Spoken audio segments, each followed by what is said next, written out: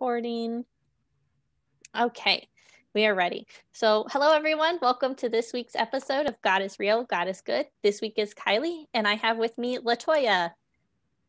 Hello, how are you? Good.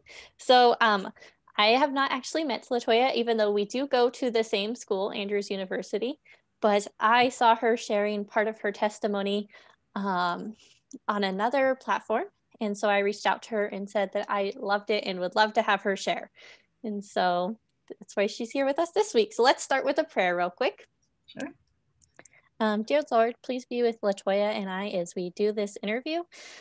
And as she tells her stories about how you've worked in her life, please just let her to share things that will bring glory to your name and that will be an inspiration to others and will help them on their journeys. And be with me too as I do this. And amen. Amen. Okay, Latoya, why don't you tell everybody where you're from? So I am from a very cool place. I am from an island. What? It's an island called St. Lucia. That's in the Caribbean. Oh, you're from St. Lucia? I Oh am. my goodness. I went to school at Eastern Washington University, and my best friend there, her name is Petal, and she is from St. Lucia. Oh, very nice. Look at that. I know. Oh, I didn't even know that about you. So, it's great people come from there. I do know this. And I love my island. I try to go as often as I can, but I was born and raised there, and that was my first introduction to the Seventh-day Adventist Church.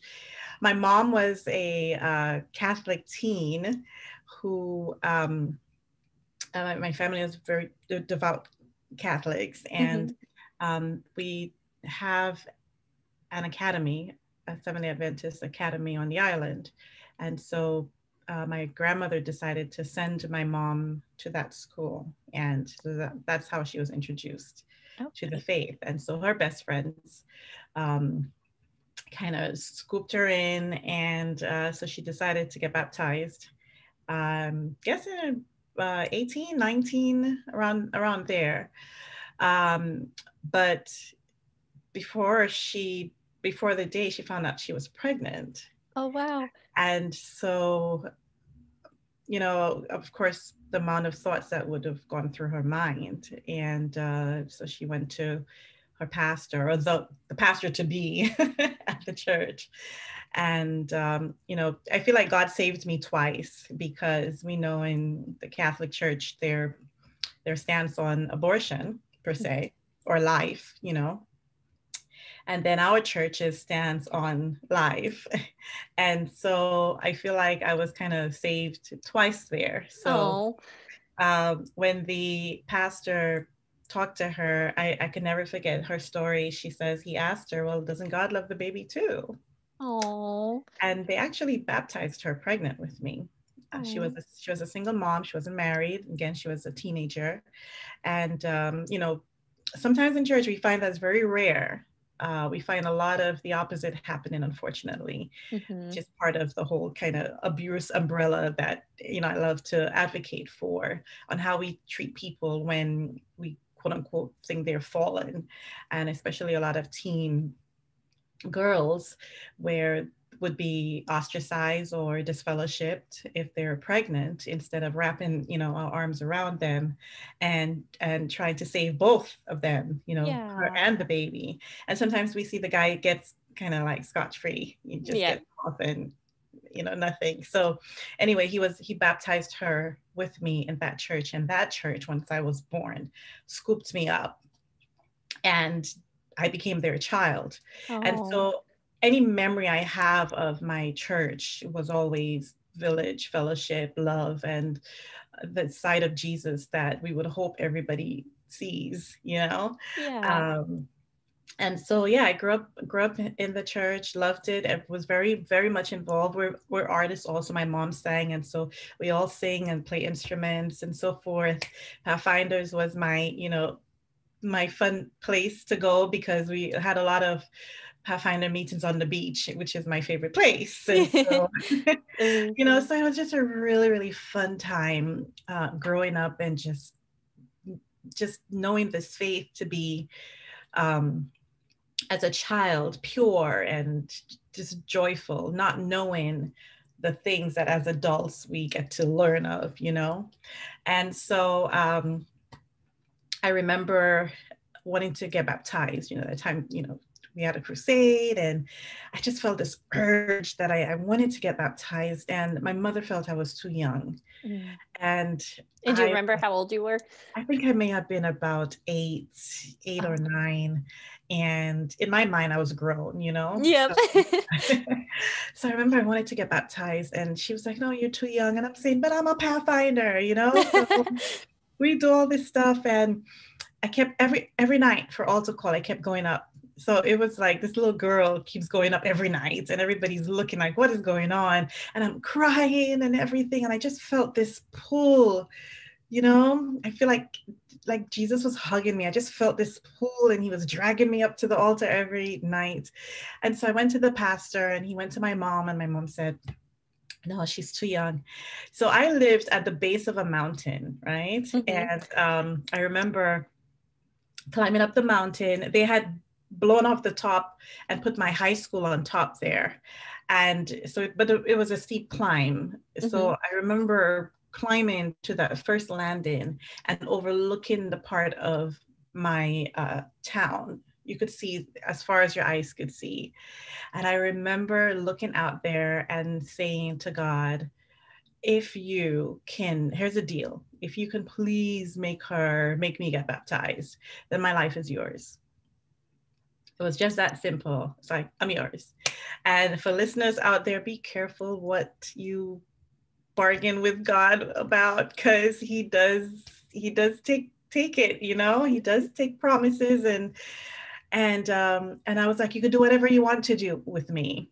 I'm yours. Just I want to get baptized. Oh, Well, that's I so cute. I did end up getting baptized, and I had in this pure young mind of mine this perfect world. You know, my sweet Jesus and I were just gonna skip together into eternity because I got married to him. You know, and it wasn't long after that. It wasn't long after that that I ended up being sexually abused Mm. by a family member. I mean, a friend of the family, not a family member. By extension, you know, you have those people that we call families, Yeah. family. And so it was like an uncle, quote Mm-hmm. unquote, one of them kinds. And I remember that happening soon afterwards and just shattered my world. And so the questions had begun. Why? Why would God allow that? Wait a minute, we just got married, per se, you know, and we just got baptized. I made a deal with you. You literally, I told you, like, my life is yours to do whatever you want to do with it. And as far as I know with the Bible, you take care of your children. So, how, Mm-hmm. when I just make the biggest commitment of my life, I went through all of this drama with my mom, and you allow this to happen? Mm. So, those questions had started, and my trust in him began to, it was just weird, you know? And it was soon after that, then another tragedy hit. My parents split. Mm. Um, my stepdad, I'm adopted also. So that's another fun fact. And my two dads, my biological father and my adopted dad, were very good co-parents. And so I always had both of them in my life. But my adopted dad and my mom had some real struggles that led to a lot of domestic turmoil, Mm-hmm. you know, in the house. And my mom fled with my siblings to the United States. She left me on the island with my grandmother, and then later on sent for me so that I can help take care of my sister. So that added a different component now, where here is a woman who has gone through quite a bit emotionally, mentally, and possibly had a breakdown. And the only thing she could do to take herself out of that situation was flee to another country. And so we came here and didn't know much about immigration or anything like that. And she overstayed. And so when she sent for me, she just said to me, you won't be able to go back home. Mm. And I was a senior in high school. Oh, wow. I was 14 though, because I had started high school at 9. So I was 14. I was a senior in high school, number 3 in the school. I was Wow. supposed to be a doctor and all that fun stuff. And maybe a couple of weeks after school had started, maybe about a month after school started, they just snatched me and they never saw me again. My friends never saw me again until it was 23 years later. Wow. That's a long time.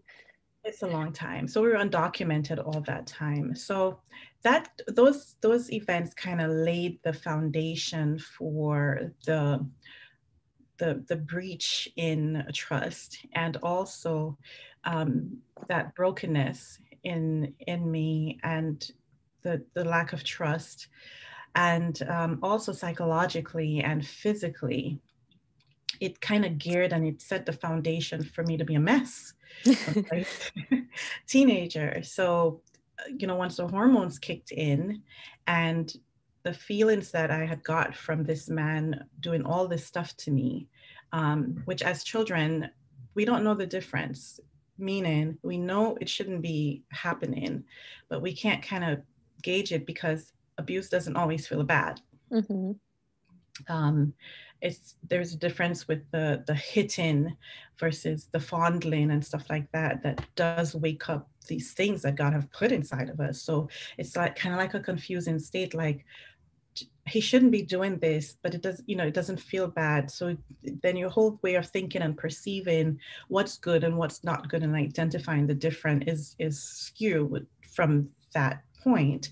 So I really didn't have a clear idea or even the boundary set for me Mm-hmm. on how to identify, how to say no, how to stop. My voice was taken away.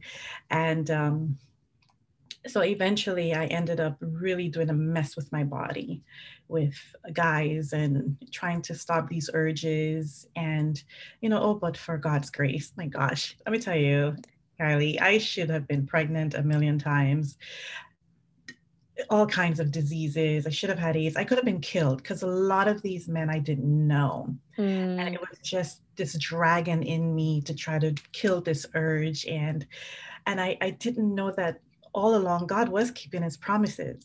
He was keeping that part of the bargain to take care of me. Um, and so that led to me entering into a relationship with my kid's dad. And that foundation wasn't the right foundation, and I take full responsibility on for my part of it. But when you are in this state of just promiscuity, for me, I did not want to do it. I was still in church singing every week on the praise team. I still love Jesus, like he was my everything, but I could not stop that side of, I was like a night and day person. Mm-hmm. Because And you were hurt inside and you're just trying to like find a way to handle. soothe. Yeah, you self-soothe, you try to numb the pain, but and so every night I would go to bed crying because it was like, I love you, but I don't know how to stop, and just crying for help. And so anyway, we got married, and most of it was because we were sexually active outside of marriage, and um, the church was like, hey, you can't do that. You guys are living together, and so get married. That is not the reason to get married. No, that's not a good reason. Reason to get married.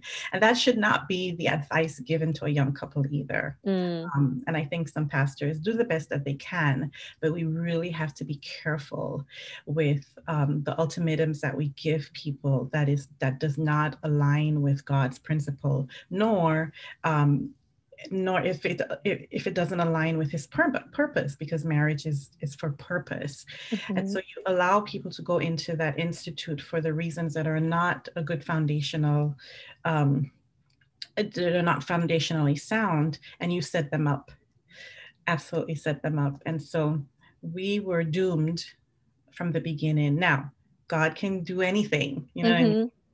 But when you have broken people who have not done the deep work of healing and setting that, rewiring their mind and setting it straight to exactly what God needs,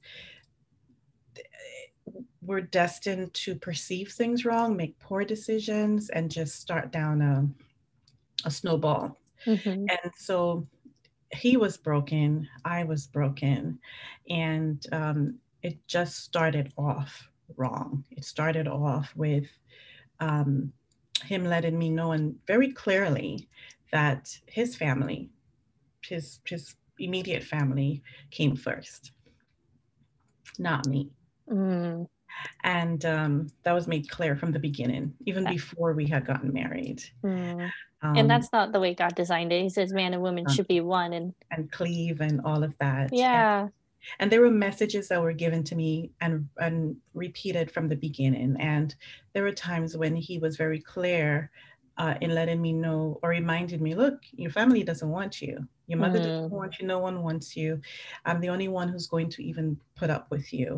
So, just get your behind back in the house. I try to leave one time and he was very clear. You're not wanted. Mm. You're not wanted. I will be the one to put up with you. And so, And that's so sad. Like that's like the lie Satan tells us too, because God says you are wanted, you are worthy, exactly. you are mine. And Yeah. So those feelings of abandonment had begun already from since leaving the island, mm-hmm. mom leaving, the abuse as a child. So those things were, the demonic forces, they can't read our minds. We know that, but they do see the events that are happening in our lives. And they're able to create a narrative around that and use people or agents to drive those negative messages home. And if we are not strong, spiritually strong, we believe them. Mm-hmm. And no one should feel guilty about that because it is a setup, right? It is. It's a setup. So it's not anything that you have done wrong. It is that you have been conditioned from sometimes from generations mm-hmm. set up to take down the women in your family, the men in your family. We've been set up. And so I didn't know that either. I can say that now because I know better. But listening to those things and looking at the facts and saying, oh, yeah, he's right. And not understanding there's a difference between facts and truth. Mm. Facts were that these things were happening in my family circle. These things did happen. The truth was that my family did love me and they did want me.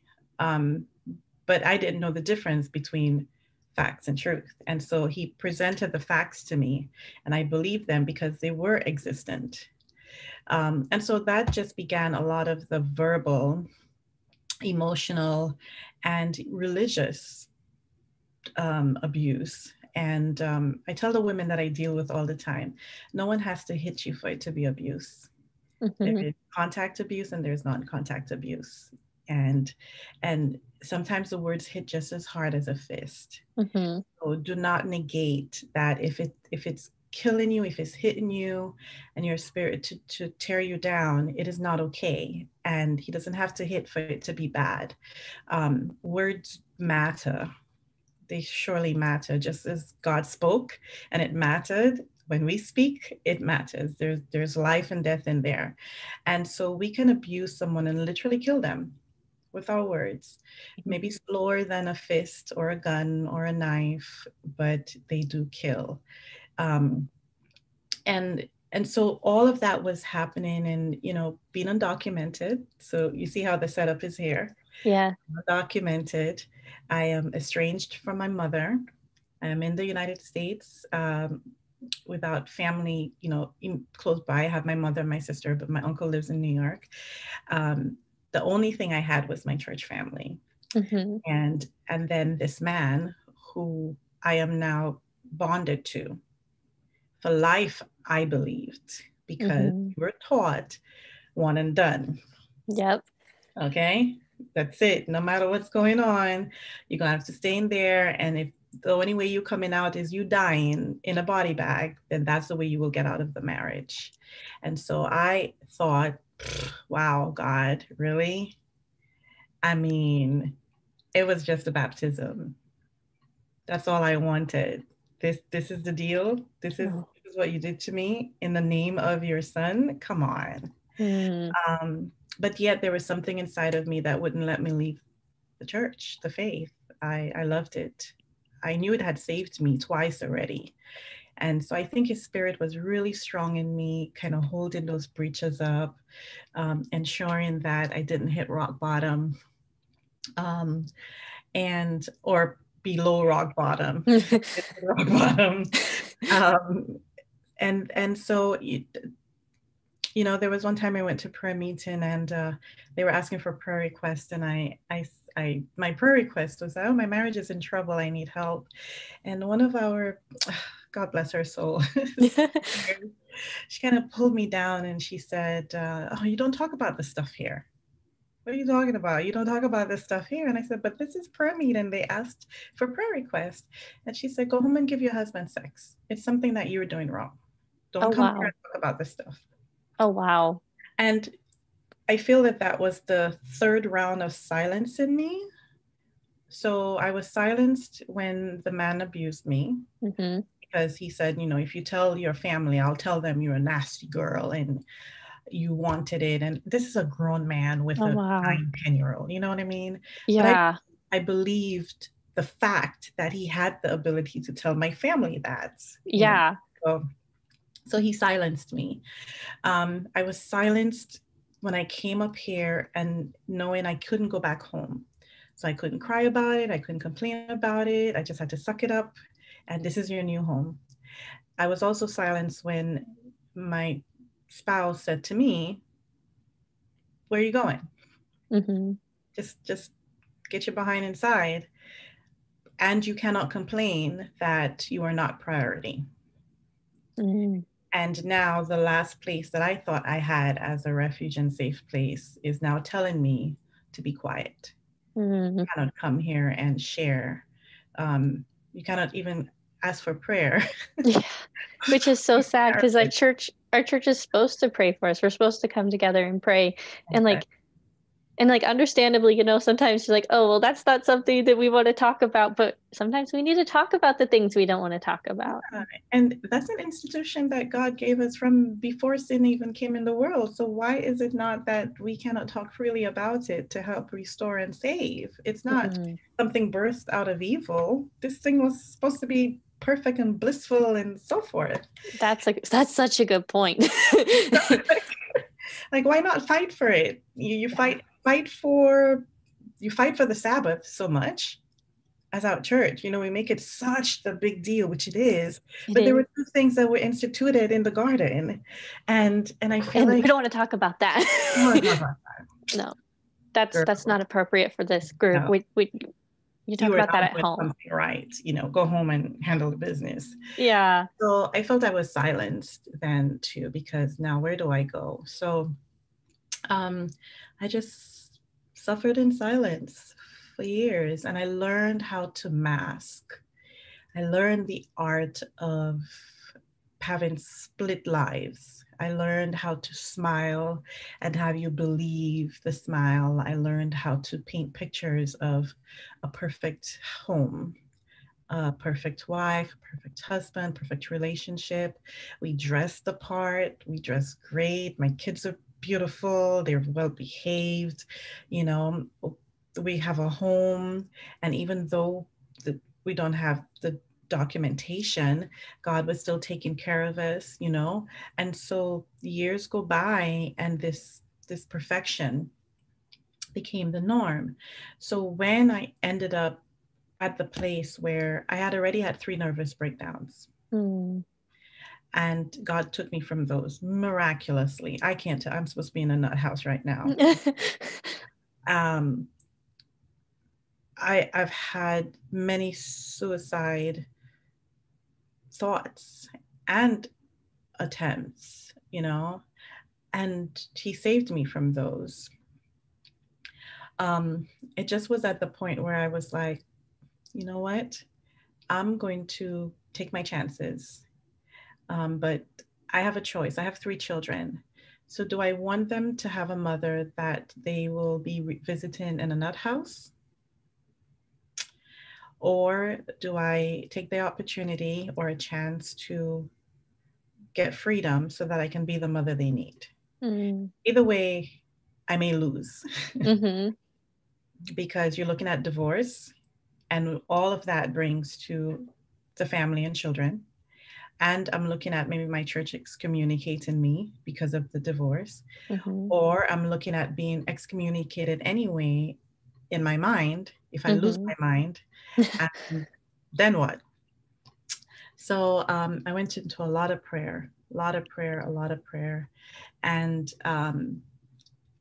I literally said to God, I don't think that this is the plan that you have for marriage. I think your name is being mocked. I Mm. think we're making it, we're shaming you. I think we're lying. In your name, we are lying. We are painting a picture that eventually, when people find out the truth, they're going to know we're hypocrites. Mm-hmm. So I'll take my chances. I know you with me. I know I trust you. Somehow I still believe that you will care for me. Um, we ended up having some really serious issues. I ended up stepping out on the marriage after all of the stuff had gone down. We were separated physically and emotionally and everything. And once that kind of hit the fan, it then became I was I was um, cut off from my church in a sense where everybody was like, oh, you're such the evil person. And I'm saying, wait a minute. I've been telling you guys for years, since I was 20 years old, that we've been in trouble. And now I'm in my 30s and this hits the fan. And all of a sudden, it's bad. I'm like, I've been crying out to you guys for help. And it killed me because I knew that I didn't do it on purpose. Mm-hmm. But um, I just felt like I had disappointed Jesus. And I was like, well, nobody will miss me anyway. So I'll just take my life. And the Lord prevented that.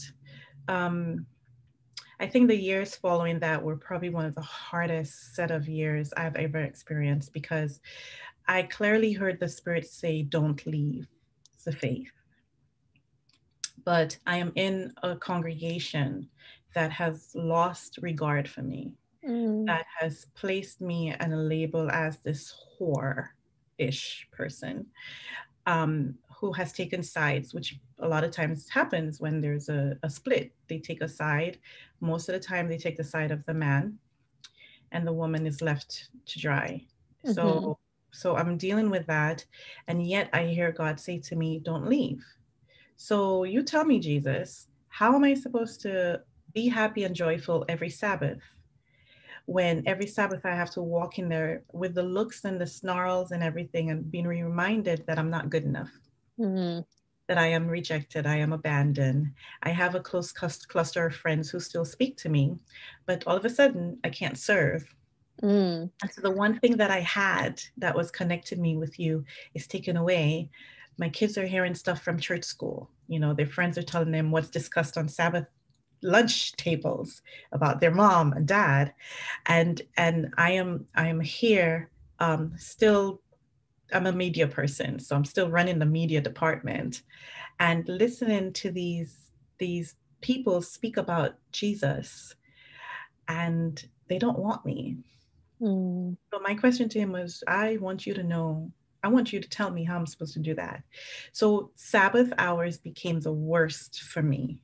I was fine Monday through Thursday. Once Friday came, I was a wreck, crying, and because I knew the next 24 hours were going to be the worst. And it was every week. And it was hard, Kiley. It was really hard. I would sit at church sometimes and just weep and say, God, I don't understand. When are you going to give me a release? My friends used to say to me, why would you stay in this church? Because they would treat you so bad. And this is this. And why? And I said, because God told me not to leave. Mm. I can't. Yeah, that's hard. Yeah.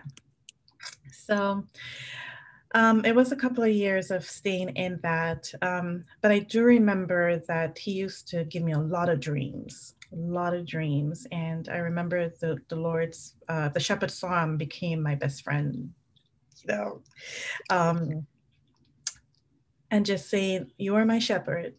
You are my shepherd. Um, in the real world, quote unquote, real world, things were working out. The court system and all of that were on our side per se. Mm-hmm. They were making the decisions to make sure I was taken care of and the kids were taken care of. So I, so weird. You're gonna freak out at this, right? So I was listening to the radio one day, and there's a Christian radio station, Mm-hmm. right? And there was this lady on there, and she was prophesying, and she's like, there's a woman, and she starts going down the list, and I was like, wait a minute, what crazy stuff is this? She's like, you're in trouble, you feel abandoned, you just separated. I mean, she was Oh, describing wow. me, and I mean chills. Oh And my she's like, goodness. you need to get on the bus and come down to the radio station right now. God has something for you. And I'm sitting here like, okay, this is crazy. Yeah. It's so strong. And I was like, golly, do I do this? Like, talk about crazy faith, right? You Yeah. hear someone on the radio telling you come down, you know in your heart it's you they're talking about. Well, I got on the bus Oh, wow. and I went down to the station. I had never been there, so I went to the radio station, and she was still on the air Wow. when I walked in. And when I walked in, she saw me, and she said, she closed the program. She said, she is here. And we will Wow. see you next week. Wow. I came off the air, and I was like, okay. Like, now what? And she just said to me, God has got your back. Oh. You're going to be just fine. God has Mm. heard your prayers. He has heard your cries, and he has not left you. You are going to be just fine. And she said, and you're going to be a mouthpiece for him. And you have no idea where the places he will take you. Now, granted, I'm still a Praise doctor, God. And Yeah. she was Pentecostal, I believe. And so the general manager of the radio station, he's like, well, who are you? And I told him, and he's like, okay. And somehow the Lord put in the hearts of these two men a passion for me or compassion for me. And they said, well, are you working? I said, no, I can't work. Now, we had just left Mm-hmm. the house, and I was living at my mother's house. We were all living in one room, Wow. myself and 3 children in my mother's house. And so I had no money. I had nothing. Remember, I can't work, and I had been a housewife all this time. So he said to me, okay, you come down here 5 days a week, and I'll teach you everything that we know about great Christian radio. Wow. And for a few weeks, these two men, the general manager and the VP, the other manager, took from their paycheck to give me $100 every week. Wow. And they trained me in everything, editing, producing, whatever I needed to know. They took me under their wing. These two men, one is a Rastafarian, okay, who's not a Christian, but Uh-huh. he believes in God. And the other one was a Baptist, right? Mm-hmm. And the radio station had all Christendom. So it was any faith you had, people will come there and broadcast their shows. And so it's like God took me from a dry and barren, I felt like Hagar, He Mm-hmm. from this desert, and he placed me in this like bubble, which broadcasted his word 24/7. Wow. And so that's what replenished me. That's what built me up. And while I'm producing the shows, I have to listen to the messages. Yeah. So, and I'm listening to the music, and I'm putting in the next program. And sometimes I'm setting up the next bishop who comes in, and I have to stay in the studio with him to run his board. And so the word was being infused in me every day, 5 days Mm-hmm. when I went in there. And you talk about setup, you talk about, like, I got you. And then one day, the owner of the station, he was an ex-Navy SEAL, Mm-hmm. got into a car accident, Oh. and he was in the business in the world. And he had said to God in that accident, if you save my life, I'm going to take what I know about radio and do it for you. And he was saved. So he Wow. took all his money and he moved to Connecticut, bought a tower and established this radio station.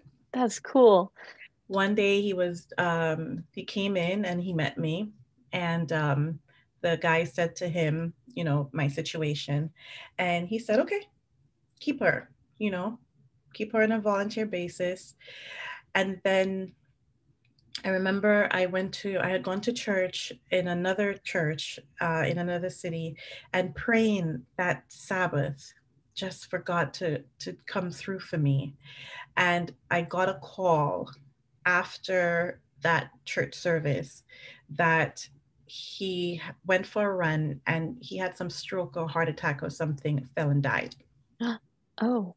But the last thing he had done that Friday, which I had not known about, was go to the station and told them to hire me. Wow. Praise God. Them to hire me. They got it together and he died the next day.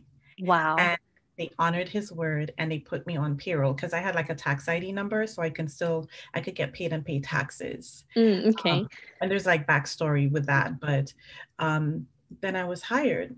And so here it is now. I am officially at this radio station, and this is where the Lord took care of me, and miracles upon miracles upon miracles. And granted, I'm still going to church, our Adventist church, but that was not my church anymore, if you know what I mean. Yeah. I went there, I did what I needed to do, but my fellowship, What's with these? my sustenance, my feeding became the Baptist bishops, the Pentecostal bishops. So God trained me and was teaching my mind to think outside of what I thought. All I knew was Adventism. Mm-hmm. So he was saying to me, I have my people everywhere. That's so true. They will do what they need to do to care for you. So, yeah, so eventually, you know, we got divorced, but what you had heard about when I was speaking was, I think, this innate desire in me to continue the legacy of what God started in me. If we're outside of the safety of the fold, we are exposed to the enemy to do much more worse with us than if we stayed on the ship, right? And I believe that that was a lesson he was trying to teach me. That this hedge of protection that he had given me in the form of the faith was more than just a building. It was more of a covenant. It was, you know, when he says the angel of the Lord encampeth around us, right? Yeah. When Satan went to God and say about Job, you got this hedge around him, I can't touch him. You know, I can't do anything because that's your property. And being here at seminary, I've learned more about that when we give our life to him, it's like he puts markers, boundary markers, or you know, land markers around us. We are his property. So any enemy comes in our lives, they're trespassing. And what do we do when someone trespasses on our property? We handle that business, you know? So I feel like that day when I asked him to do whatever he wants to do with me, in a sense, I was saying, here are the rights to me, right? Yes. I am your property. And I believe that day, or even from before I was born, I should say, he put a marker around me that I was his. And anything that happened, Satan would have to come to him like he came to Job, and even give that argument, like, I can't touch her because you have this protection around her. I can't touch her. And it was a hard, long journey to understand that. And it comes with spiritual maturity, and it comes with digging in the word, and it comes with forgiveness, and it comes from really seeing Jesus as not our enemy, as not the one who abuses us, as not the one who does that, but the one who buffers and protects and takes us back and deals with those situations so that it works out for our good. He was teaching me commitment. He was teaching me to stay faithful to him so that he could work it out for my good. He was showing my children commitment to stay in the faith, right? No matter what. It wasn't about the church. It wasn't about those people. It wasn't about the building. It was about relationship with him. He was teaching me true Christianity. So even if I'm stranded on an island or in a rock somewhere and there's no building, I am still in his church. Oh, yes. And I'm still protected. Um, and our church has to learn that we have to take the art of building a hedge around God's people and protecting them from abuse, from a domestic violence, of being a safe space. You have safe shelters that are built up by cities and towns so that men, women, children who are in danger can run to, and they have confidentiality protection. They are hidden, they are cared for, they are protected from their abusers. Mm-hmm. Why is it that we're not the same? Why can't a woman run into our doors and know that we will not turn her over to the one who's trying to kill her? It's like it's reversed. The world is doing it and we're like literally pushing them out there. It made no sense to me. But knowing that this is what God wants to do, I decided that I had to forgive him. I had to forgive myself. And then I had to be a voice to say, if he did this miraculous thing for me and did this crazy miracle to take care of my family and the kids, to save me and to keep some kind of joy of Christ in me, I need to set an example. So I don't speak against my church. I try to partner with my church in order so we can get better, so that we can rewire our thinking of why we're instituted. Why are we here? The gospel is meant to save. And yes, we need to talk about these things. There should be transparency in talking about marriage and abuse and sex and domestic violence and all of that. A woman should be able to stand up with a group of women or sit with a group of women, and the older ones share their stories without judgment and without shame, to say, this is what I've been through, so let me help you get on the other side because I am on the other side. That is what we are here for. Amen. We are supposed to be the ones where the cities and the states come to us for training on how to rebuild and restore people, but they're the ones doing it and we're the ones to them. So that has been my whole thing. And, you know, a lot of people have said, why you stayed there and why you're not upset with them? And I'm like, they didn't do it to me. The enemy did it to me. That's so awesome that you were able to see that. Like, so often we can't see past the, like, what we can see, like the physical, and we can't see, like, this isn't like our neighbor, our church member, or whatever. This is, like you're saying, it's the enemy that's doing this. Yeah. That's so cool. So this is where we are. That's so cool. And that's so awesome. And like, that's how I like, you know, came across your stuff, was you were speaking about how the church, you know, needs to step up for domestic violence and sharing your story. And I think that's so cool. And I'm sure God is going to use you in many wonderful ways. And I'm excited to see how that plays out. Thank you. I'm not the only one. That's a beautiful thing. I'm not the only one, and I don't ever profess to be. And I feel like that's a special army that he has.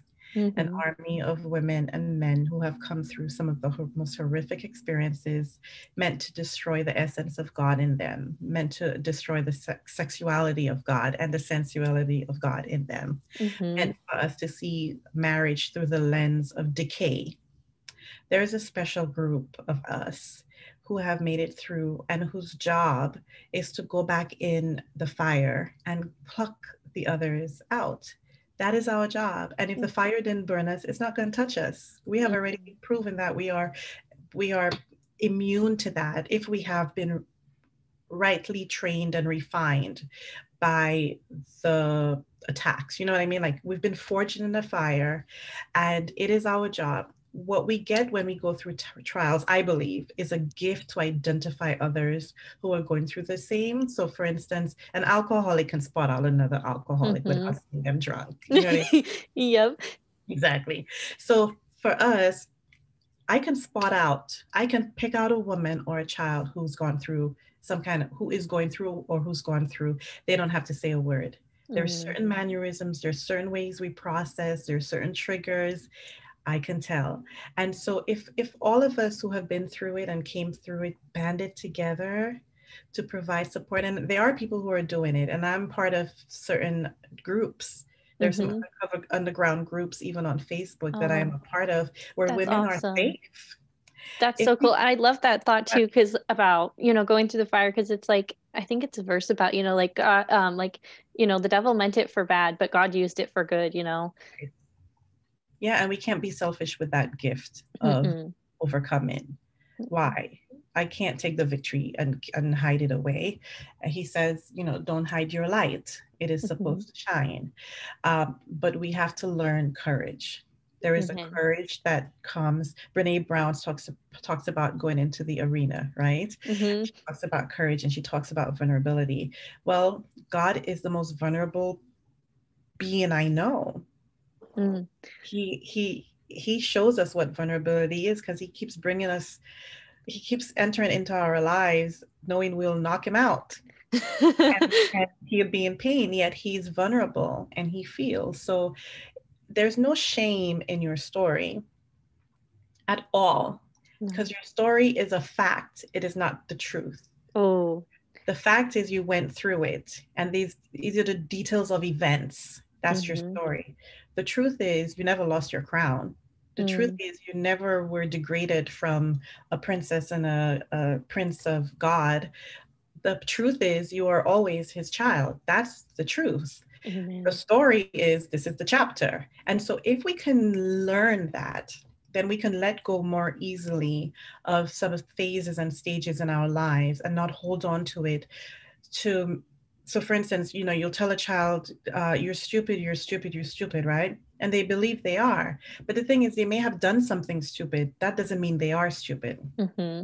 That's something I had to learn too, or unlearn, that just because I made mistakes or I made errors in judgment, or I did all this stuff with my body, or I stepped out on my marriage, does not mean that I am an immoral person, or I am lost, or I am wicked, or I'm a whore, or anything like that.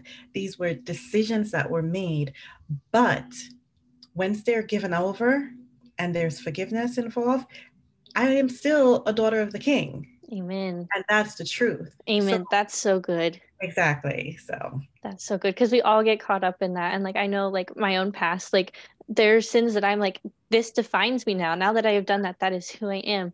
And yeah. like I'm not quite where you are, but I'm getting there, say like that's just a step that I took. That's not who I am. Yeah, and it's fleeting, it's gone. Mm-hmm. It's gone. The most beautiful image that God has ever given to me, Jesus ever given to me, is where he says, though your skins are as scarlet, they will be as white as snow. And he throws it into the depths of the sea. And I'm saying to myself, it was so hard, Kiley, for me to accept that because, like David says, my sins are ever before me. And so I'm Mm. like, well, if they're ever before him, how are they cast out into the depths? Like, that contradicts itself.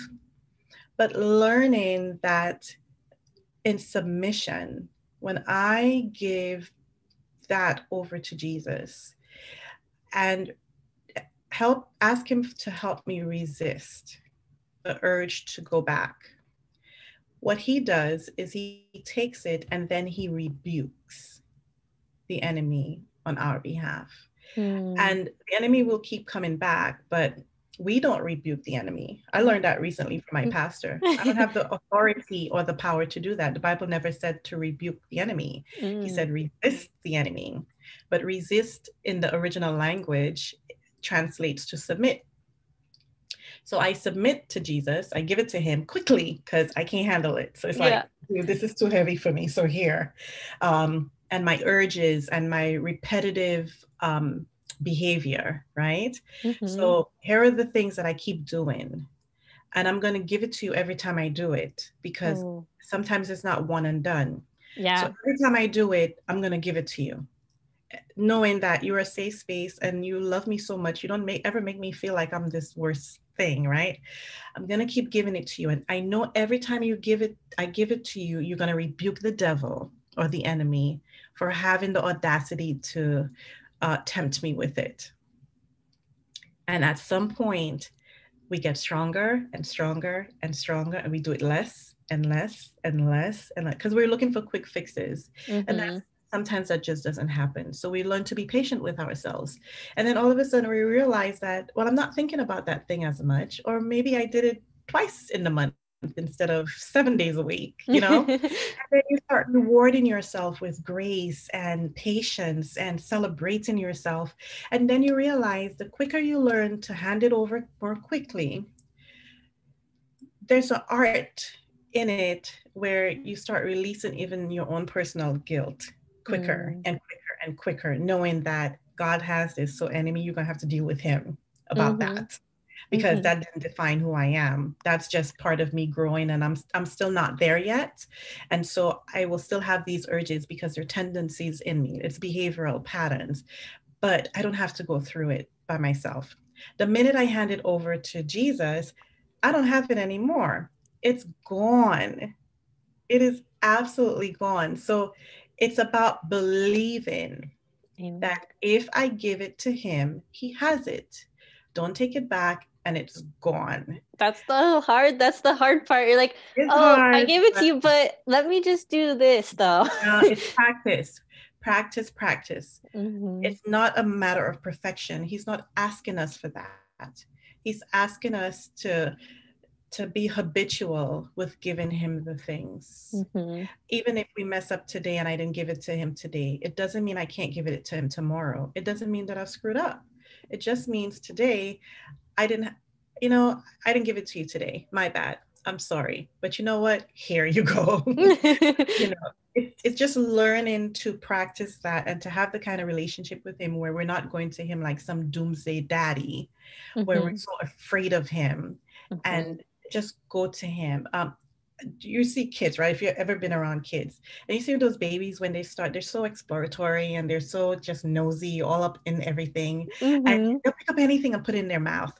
So you're literally running behind them to make sure that they don't pick up the Cheerio that has been on the floor for 2 days. Because that's what kids do. That's what They babies do. do. And we run behind them, and the quickest thing we do is we take it, right? We say Mm-hmm. to them, give it to us, give it to us, give it to us. Or if they pop it in their mouth, we take our finger and we scoop, give it to us. What do? The minute they give it to us, we throw it away. Mm-hmm. That's That is what he does. yes. Throw it away. And then he runs after us again because we picked up something else. And he goes, give it to us. If we can do that with a child and not beat them, because what do we say? That's part of the phase they're in. Mm-hmm. That is part of the learning phase they're in. Do you know eventually when the child sees us come in, they do put their hand out? Have you ever seen that? Yes, they're If like, we long okay. enough, they're like, I got caught. Here you go. I don't want your finger in my mouth, so I'll just give it to you now. Exactly. Uh, He has given us the human examples of what he does with us. And that child is never afraid of us. They always come back and hug us, and they go back and pick it up again. And eventually they'll learn, if mama's coming, let me spit it out. Or that's the joy of it. It's repetition and knowing that we're not going to see it again, because that's how kind and protective he is. He throws it away. Amen. That's Yeah. so awesome. That's great. Thank you so much for sharing. Oh, I think you're we're about at the welcome. end of our time here, but I greatly appreciate what you've shared, and I'm sure the listeners will too. So I'm You're welcome. gonna end our recording.